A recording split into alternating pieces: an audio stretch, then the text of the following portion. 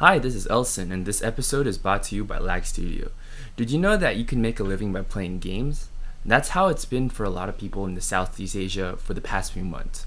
With the rise of Axie Infinity and other NFT games, players are able to earn from like $300 to $500 a month. It might not seem like a lot, but that may already be higher than their usual monthly wage. NFT game market is currently valued at approximately $3 billion, with around 9.21 million GameFi users in this space.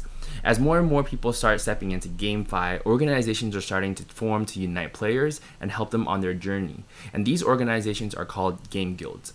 Game guilds are nothing new, but unlike traditional gaming guilds, which are organized groups of players who play on a regular basis, crypto gaming guilds do not rise and fall with the game. Instead, they become a platform to support new gamers.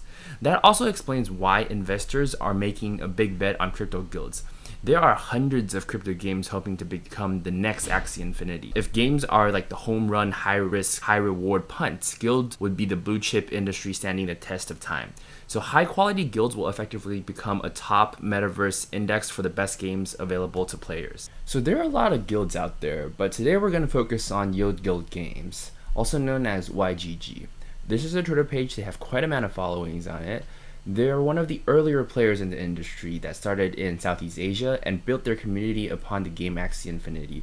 Of course, right now they work with a bunch of other games.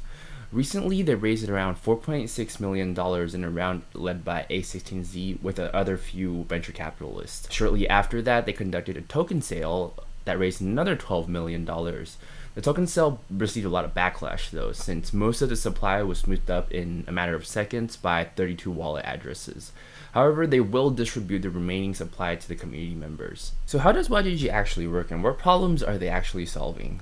This is a graph of their framework. They have a mother guild and sub-guilds in the form of DAOs as their structure. The guilds participate in three main activities: NFT game assets, game seed investments, and scholarship programs. And I'll go through them one by one.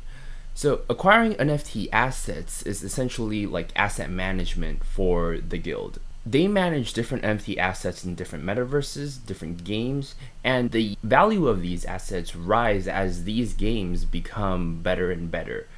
You can see that they have Axie Infinity, The Sandbox, F1 Delta, Splinterland, all of the big names. They have some type of exposure through owning the assets. The second activity is the guilds invest and support new GameFi projects. Good GameFi projects are core to the future of the guilds. A lot of the guilds, especially YGG, invest in up-and-coming projects in the form of simple agreement of future sales of tokens. This is a list of the games that they have invested in, and a lot of them have already gave them pretty good return, as you can see in this graph. So you can think of the game seed investments branch as their investment branch. And right now you have an asset management branch, an investment branch. So the scholarship program is actually their operations branch to utilize their assets. This is also where most of the revenue of the guild comes from. They rent out the NFT assets that they acquired and let the players in different games, different SubDAOs, use these assets to generate income.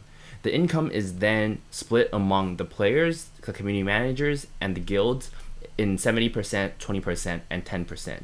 Most of the 13 million revenue earned by the guild is through scholarship programs. The 10% the guild takes are mostly reinvested into the community to breed more NFTs. On top of those, YGG also has a lot of tokens that they've acquired from various sources of financing in liquidity pools. So that also generates some type of yield for them. So in the graph, you see that there are SubDAOs and third-party DAOs. So what is a SubDAO? SubDAO exists within the structure and is divided by games. They are formed by members to accumulate asset, strategy, and community of that specific game. You can think of this as a department in a company in charge of different regions or different branches of business.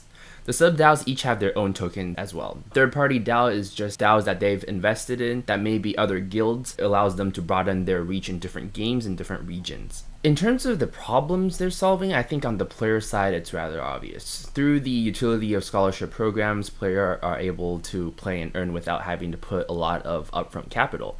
Axie Infinity is an NFT-based online game that is focused on breeding and battling players online. You have to own at least 3 axes to start playing the game, and these axes could cost around $250 to $500 on average. If you're a good player with decent axes, you could easily earn around $15 to $22. So those figures may not seem like a lot, but in a lot of third world countries, $15 a day is more than the average daily wage for most of the people there. However, I think these guilds also provide good value to investors. These guilds are essentially asset management firms in the Web3 space, and the community members are fund managers with sufficient market knowledge of which games are good and have an actual team that can make money. The value added strategy is also executed within the guild through their members. Each sub-DAO or sub-guild also has their own specific strategy tailored for each game, so you could think of that as a fund having strategies for each asset type. More specifically, they're able to invest in specific games or activities within the guild through YGG's vault system. And of course, if they want exposure to all the games, they can invest in the super index vault.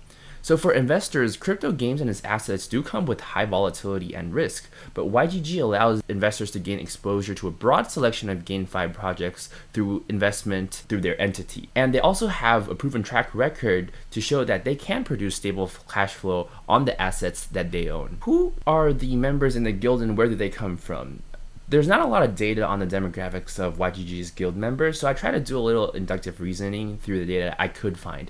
Here's a graph of blockchain game dominance by country. You could see that North America has a lot of traction as long as Europe, but South America, Southeast Asia, and some parts of Africa are also where blockchain games have been really dominating. So to summarize the few traits that I think guild members might have. One is that they most likely would come from a country that have basic English ability.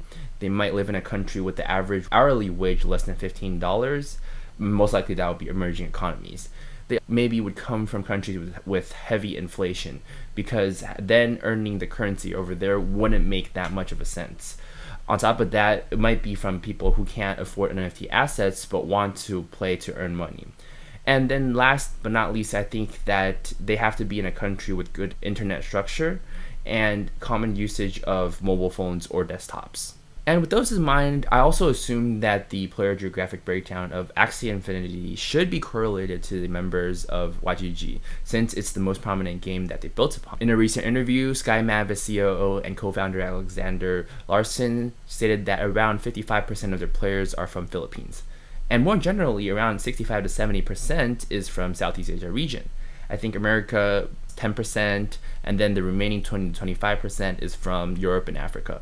So this also aligns with the traits that we've defined before. And so after that, I came up with an estimate that probably 75% of YGG's members should come from Southeast Asia, with the top 3 countries being Philippines, Indonesia, and Thailand. And probably 5% comes from South America, with Venezuela and Brazil being one of the more dominant countries. And then the rest would be from North America, Europe, Africa, and other countries. In terms of age, 64% of crypto users fall in the age of 18 to 34, and also 50% of the video gamers also fall in that same age range. So I would assume that the majority of YGG's guild members would also be 18 to 34. So we covered the macro, let's look at the competition in the space. These are the top 5 gaming guilds out there that I've tried to gather information on, and it's worth noting that YGG actually invested in Merit Circle to broaden their reach and educate the market. The 5 biggest guilds accumulate for only 420k members on Discord. So with 9.2 million NFT game users, there's a lot of room for growth for existing guilds and new guilds to form. So it's going to be really exciting, especially with so much funding they have. Each guild's long-term vision may be different. One may want to be asset management firm in the space, and GuildFi, I think they wanted to be the Steam of future Web3 games. It would be really interesting to see what each of them evolve into as time progresses. The amount of crypto game players and the amount of people in the game guilds are really disproportionate, but while not everyone needs to be part of a guild, I can see more and more people being incentivized to join one as guilds provide more utility. That means that there's a huge market potential for game guilds. Crypto games currently focus more on the DeFi aspect rather than the actual game elements, so this results in people treating the games as jobs, and the high retention rates do support that claim.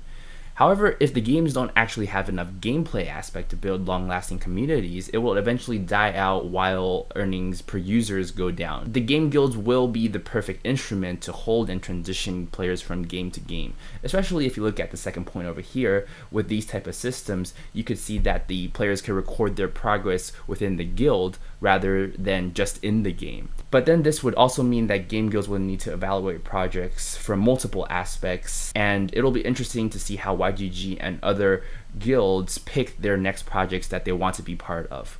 We can also see that due to this nature, regions with lower income benefit greatly from play-to-earn games. With Southeast Asia being where the majority of the players are, I think that South America, India, and especially Africa all have huge potential to form large guilds. As always, like, subscribe, comment. If you have any projects you want me to dig into, please feel free to reach out to me through Twitter or leave a comment on YouTube. Stay excited, stay safe, peace.